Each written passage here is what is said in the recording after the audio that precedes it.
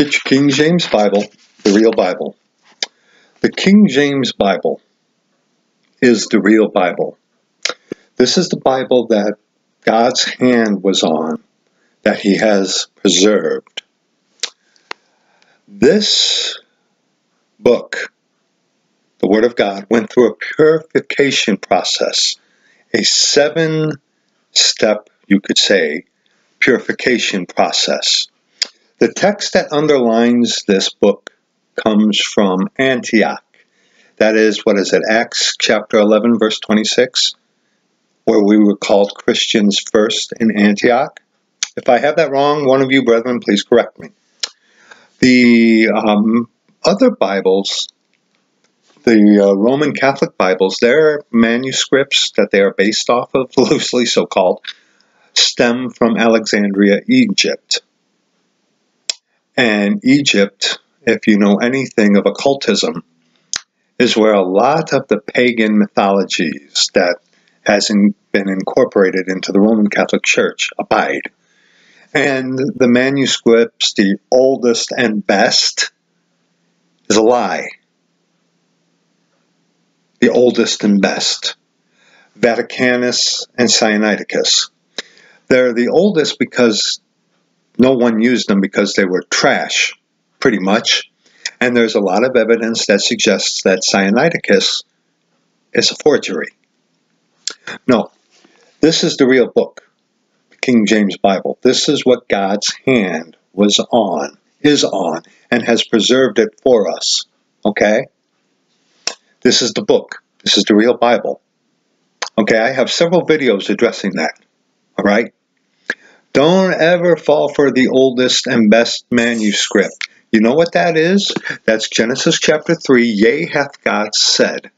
And the proponents of that today are the Roman Catholic Church, the Jesuit order, okay, with their textual criticism. If someone is telling you to seek the oldest and best, they are lying to you, okay, or the originals. There are no originals, okay, the original manuscripts. There ain't one original copy of Isaiah, of Moses, of the Psalms, of Matthew, none of that, okay? You want what God truly said? It's this book, the King James Bible, the real Bible, okay? Check out my videos about addressing the King James Bible, okay? Please. Now, get a King James Bible. If you are not using God's perfect, inerrant, given by inspiration word, this isn't going to work for you. Okay? This is a spiritual book. And you need the Spirit of God to truly understand it. Lost people, there is things within this book that lost people can understand. Yes. But to truly come to know the Lord Jesus Christ, our Father, you need this book. You need this book. Okay? So get a King James Bible and turn in the King James Bible to the book of Jeremiah. Okay? Psalms, Proverbs, Ecclesiastes, Song of Solomon, Isaiah, Jeremiah. Okay? Open up in the Psalms and turn your pages that way. Okay? Go to the scriptures that we are briefly going to be looking at this morning. Don't just sit there on your duff. Get the book. Okay? It's very important to do that. Turn in the King James Bible to Jeremiah chapter 25. Follow me along. Quit playing games. Okay? Jeremiah chapter 25. We are going to be reading verses 1 on to verse 7 in Jeremiah chapter 25. Go there. Jeremiah chapter 25, beginning at verse 1 on to verse 7. Now, dispensationally, A dispensation is where God dispenses different modes of salvation within the dispensations. You will hear people say that it is faith alone from Genesis to Revelation. That's a lie. Okay? Dispensationally, this is written for the Jews. Okay? And doctrinally, this is for the Jews. Okay? This is instruction in righteousness because our doctrine today is found within the Pauline epistles. It is to the Jew first and also to the Greek. Okay? But, let's read. Jeremiah 25, verses 1 and verse 7. Go there. The word that came to Jeremiah concerning all the people of Judah, right there. In the 4th year of Jehoiakim, the son of Josiah, king of Judah, that was the 1st year of Nebuchadnezzar, king of Babylon, the which Jeremiah the prophet spake unto all the people of Judah and to all the inhabitants of Jerusalem, saying, From the 13th year of Josiah the son of Ammon, king of Judah, even unto this day, that is the 23rd year, the word of the Lord hath come unto me, and I have spoken unto you, rising early and speaking, but ye have not hearkened. But ye have not hearkened. And the Lord hath sent unto you all his servants, the prophets, rising early and sending them, but ye have not hearkened, nor inclined your ear. They said, Turn ye again now, every one from his evil way. He's referring to the prophets. They said, Turn ye again now, every one from his evil way, and from the evil of your doings, and dwell in the land that the Lord hath given unto you and to your fathers forever and ever.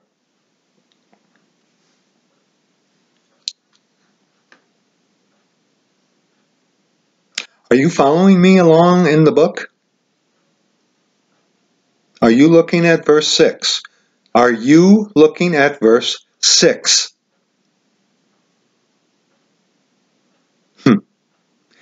You don't understand the danger you're in if you reject this book. You truly do not. And who's going to tell you that?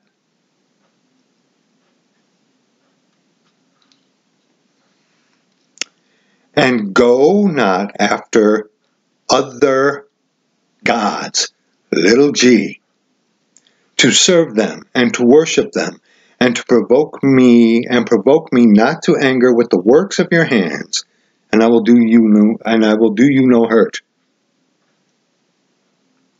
Yet ye have not hearkened unto me, saith the Lord, that ye might provoke me to anger with the works of your hands, to your own hurt.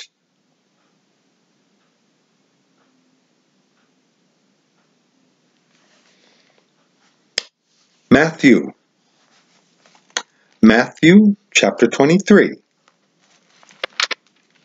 Matthew chapter 23.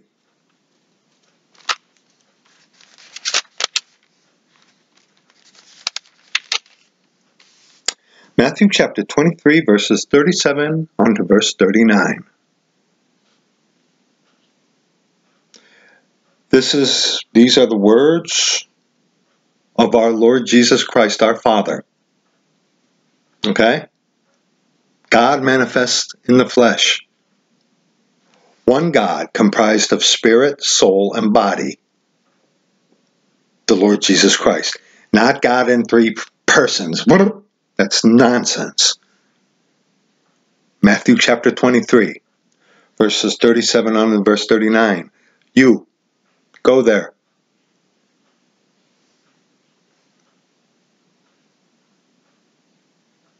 Are you there?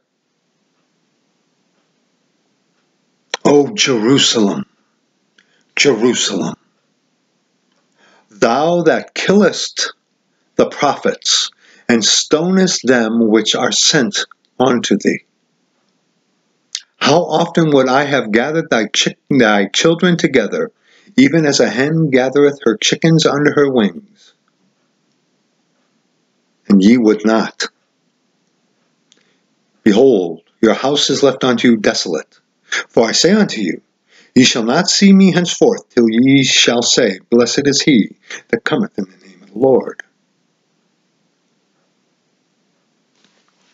Acts chapter 7.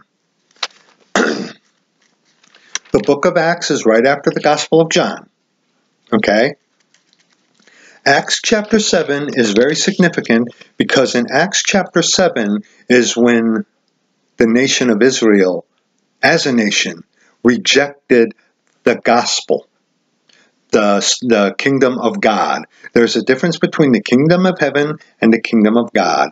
The kingdom of heaven is always a reference to the physical, actual kingdom in Jerusalem where Jesus Christ, when he comes back, is going to rule and reign from. The kingdom of God can mean the actual physical kingdom in Jerusalem, but more often than not, it is the spiritual kingdom. Okay? Spiritual. And in Acts chapter 7 is when the nation of Israel rejected that gospel. And then, well, we'll get to that, okay? But here's an admonition for you. Acts chapter 7, verses 51 on to verse 60. Okay? Now, Stephen gives a rundown of the people of Israel, the Jew. And here's the rejection. Okay? And we as Gentiles, when we have the chance to witness unto the Jew, whether they be male or female,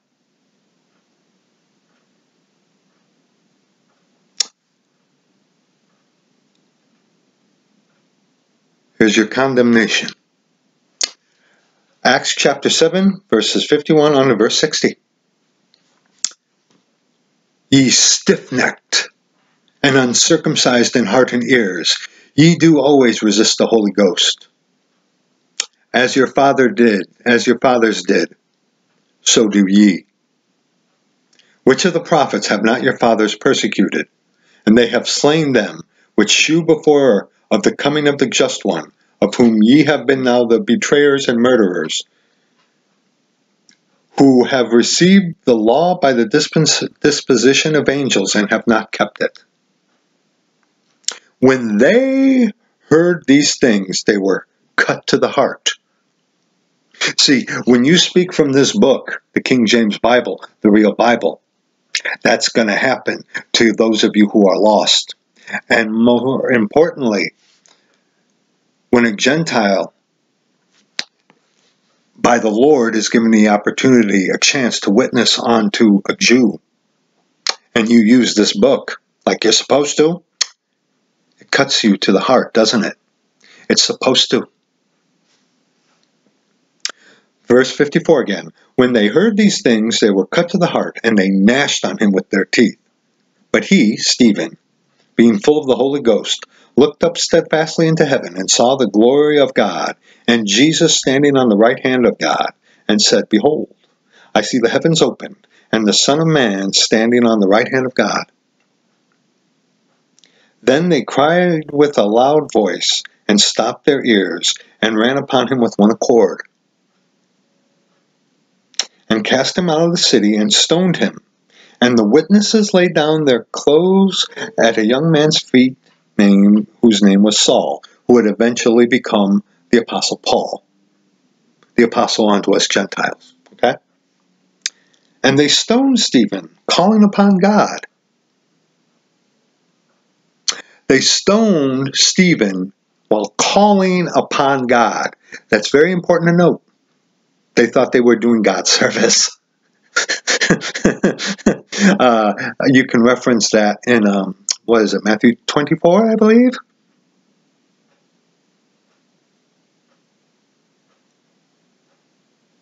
Let's continue. If I misquote, brethren, correct me in the comments, please. I'm accountable to you. Remember? Let's go. And they stoned Stephen, calling upon God, and saying, Lord Jesus, receive my spirit. And he, Stephen, kneeled down and cried with a loud voice, Lord, lay not this sin to their charge. And when he had said this, he fell asleep. That's the true spirit of forgiveness. Stephen was being stoned, murdered by his own people. And he said, Lord, lay not this sin to their charge. And then you read in Acts chapter 8, the gospel now, the attention, now they're going to the Gentiles. The Gentiles. Why is that? Romans chapter 11. I have a two-part video of replacement theology in my playlist concerning the Jewish people. Check that out. Romans chapter 11. Okay? We have to remember this. And like I've said many times, there are a lot of brethren out there who have problems with this. But those who are truly saved, born-again, King James Bible-believing Christians, there's a difference here. Romans chapter 11, verse 11. I say then, have they, the Jews, stumbled that they should fall? God forbid. But rather through their fall salvation is come unto the Gentiles, for to provoke them to jealousy.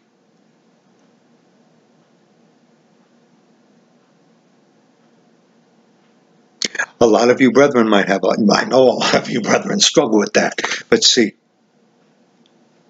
when the Lord gives you a chance to witness unto the Jews,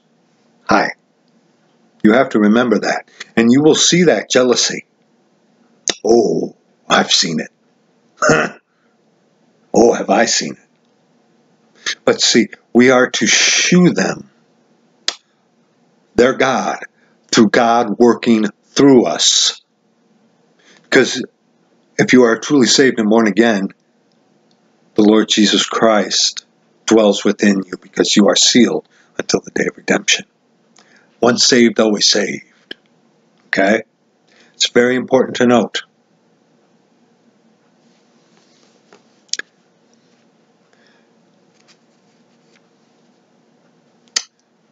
We're going to come back to Romans, but go to Proverbs now, chapter 6. Proverbs chapter 6.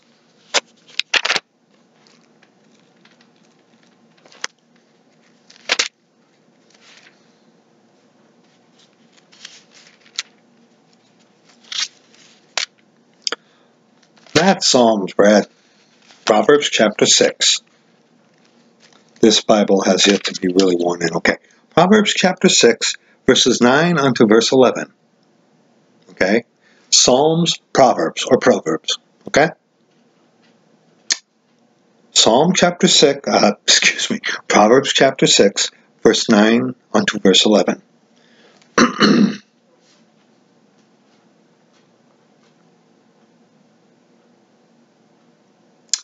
How long wilt thou sleep, O sluggard? When wilt thou arise out of thy sleep? Yet a little sleep, a little slumber, a little folding of thy hands to sleep. So shall thy poverty come as one that travelleth, and thy want as an armed man.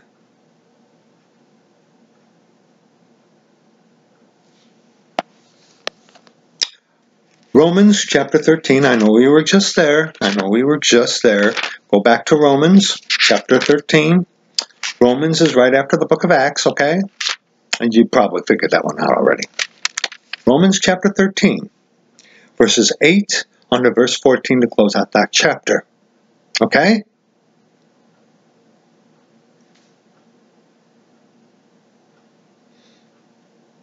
Romans chapter 13, verses 8 on to verse 14. Owe no man anything, but to love one another. For he that loveth another hath fulfilled the law. Now, I'm going to put a link in this video for a salvation video. where in that video the Lord had me to begin at the 10 Commandments, which are not required for us for salvation today. Okay? The 10 Commandments were given to show the Jew, and also for us Gentiles eventually, that we cannot keep God's perfect law, that we need a Savior. No one could keep God's laws perfectly. Only God himself. God the Father manifested in the flesh. God was manifest in the flesh, okay? Only he could do that. We can't. As it saith in the scriptures, the law was our schoolmaster to bring us unto Christ. That's in the book of Galatians. Go find it. Seriously, go find it. Let's read.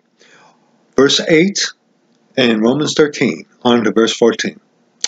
Owe no man anything but to love one another, for he that loveth another hath fulfilled the law. Here are the commandments for us Christians today in the time of the Gentiles or the Christian dispensation. Okay? That is the dispensational difference here. Okay? Let's read. For this, thou shalt not commit adultery, thou shalt not kill, thou shalt not steal, thou shalt not bear false witness. Right there, thou shalt not bear false witness. If you're using a Roman Catholic Bible perversion, a majority of them take that out of there. Maybe because the fake Roman Catholic Bible perversions are bearing false witness. You don't believe me? Huh? The oldest and best? Huh? Okay? Check out Romans 13, verse 9 on one of those like Bible Hub things. And see for yourself. Let's continue. Thou shalt not covet, and if there be any other commandment, it is briefly comprehended in this saying, namely, thou shalt love thy neighbor as thyself. Love worketh no ill to his neighbor. Therefore, love is the fulfilling of the law. And it's not this sappy, wishy-washy, sissy, bear hug stuff. No. Love is telling someone the truth. What do you think I'm doing to you right now?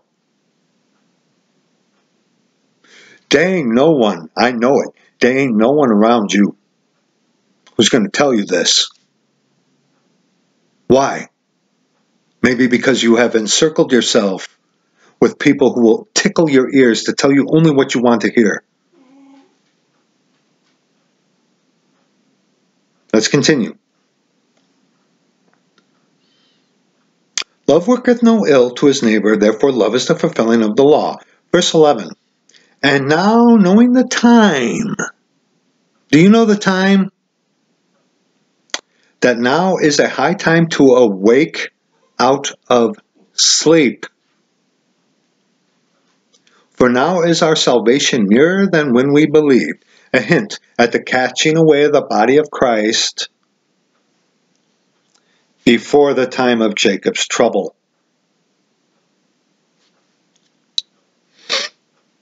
The night is far spent, the day is at hand. Let us therefore cast off the works of darkness, and let us put on the armor of light. Let us walk honestly, as in the day, not in rioting and drunkenness, not in chambering and wantonness, not in strife and envying, but put ye on the Lord Jesus Christ, and make not provision for the flesh, to fulfill the lusts thereof.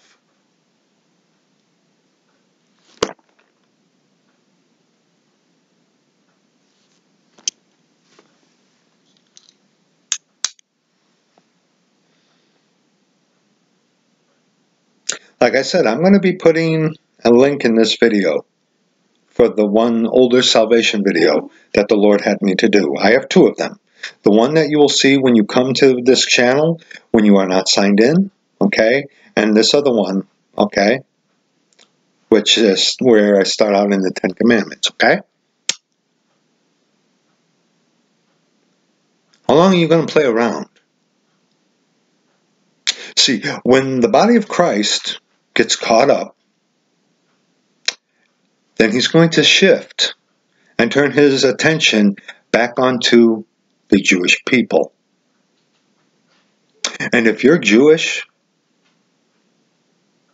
that time is for you to correct you and to bring you back unto your God.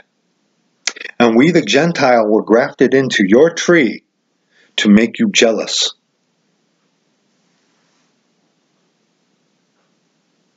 And I have prayed for you. And I have prayed for those who are related to you. But see, there are those of you Jewish people who are seeking, but are looking in the totally wrong direction. As your fathers did, so do ye. This is a warning to you. This is a warning to you. Like those who may be related to you have been warned, but they right now have made their choice and are falling even more into their own wickedness and deceit. Yes, yes, their own wickedness and deceit. But there are some of you, sons and daughters of Israel, who are truly seeking. You better get right with your God. Oh boy, you better repent. You Jewish people need to take this book seriously. See, I understand that because of Roman Catholicism and the Jesuits, I understand that they have purposely made the faith that actually is to look abhorrent to you.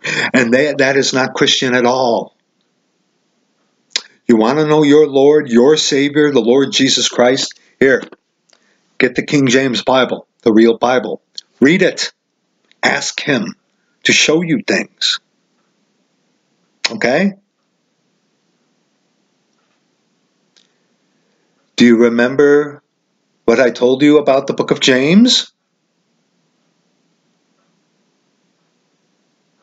Like I said, no one around you is probably going to warn you of this because they don't love you enough to tell you the truth.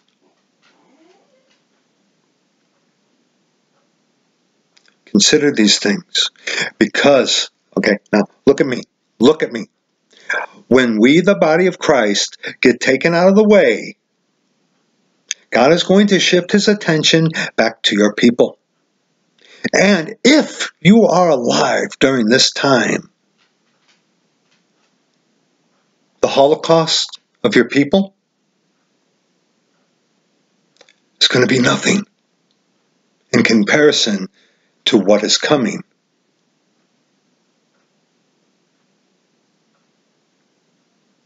And in that time, you have to keep the faith of Jesus, and you cannot take that mark, which here in America, everybody is being prepared for.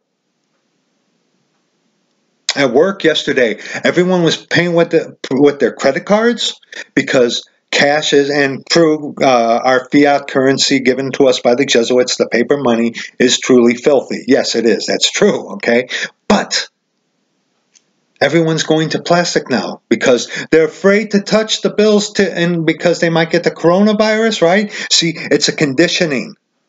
It's a conditioning. Getting people ready to go cashless. A cashless society, which will eventually lead into the mark of the beast, where no one might buy or sell save they that have the mark of the beast and the number of his name. And it will be in the right hand or in the forehead. And the people are being conditioned for it right now. Son, we're that close to being taken out of here. And it's up to you. It's up to you. Do you truly want to remain as your fathers were? Because you can get out of this before it's too late. Because I'm going to tell you something, boy.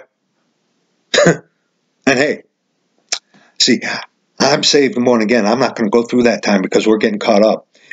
If you don't get saved, you are not going to make it through that time.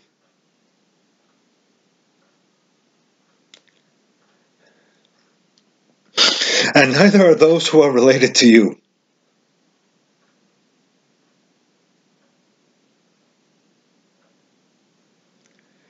You need to wake up. You need to wake up before it's too late. Do you understand that? Huh? I hope you do. Because like I said, there's no one around you who's going to tell you this. Like I said, I'm going to be putting in the link in this video for you. Consider these things before it's too late. I gotta go.